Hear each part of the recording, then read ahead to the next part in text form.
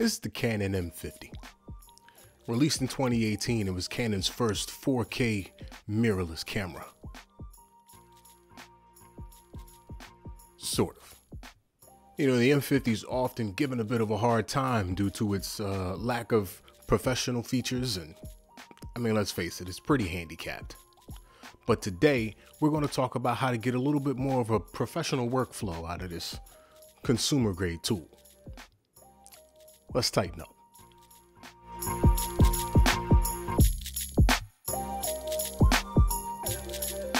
What's up, guys? Welcome back to Tight Wide Tech, where we talk tech on the cheap. And today we're going to be talking about my weapon of choice, the Canon M50. The M50 is a bit of an enigma. It's given a hard time by creators and consumers all over because of its handicaps, like a pretty severe crop in 4K, and also you lose your autofocus when you switch into 4K, which basically relegates this to a 1080p camera. And while its 1080p is really good, to be totally honest, I think that's exemplified by the fact that it's been Canon's best-selling camera for like 2 years now. Another big complaint that the M50 gets a lot is its lack of professional features, such as custom modes. And that's what we're going to be discussing today. How to get a custom high frame rate mode out of your Canon M50.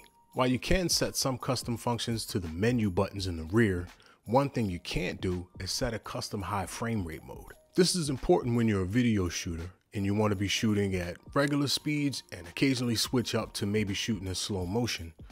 And you want to be able to do it as quickly as you possibly can. For a long time, when I was shooting with my M50 and I wanted to shoot 24 frames per second and then catch something in slow motion, I'd have to go into the quick menu, change the frame rate, change my shutter speed, and it would just take forever. A lot of times, I just wouldn't even bother. But with the hack I'm going to show you today, all that's changed. This is a piece of cake, and you'll never be able to go back to shooting it any other way. For starters, you're going to want to set your Canon M50 into movie mode. When I shoot in movie mode, I typically shoot in manual exposure, which is probably the best thing for you because you want to be able to control your exposure on your own. You don't want the camera making those sort of decisions for you. Once you're in movie mode, you're going to want to set your frame rate and your shutter speed. I like to shoot at 24 frames per second, and following the 180-degree shutter rule, you're going to want to set your shutter speed to 50. That's the closest you can get to double 24 frames. If you want more information on shutter speeds and proper exposure, leave a comment down below and I'll get you a video talking about that stuff too. Now that we got our primary mode set, it's time to get into our high frame rates and how to get to them fast. You're going to want to switch your mode dial to the TV setting.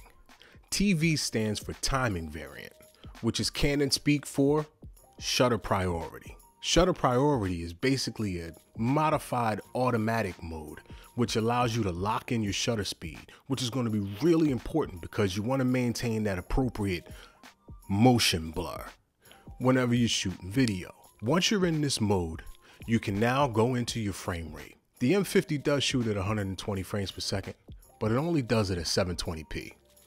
And let's be honest, it's 2021.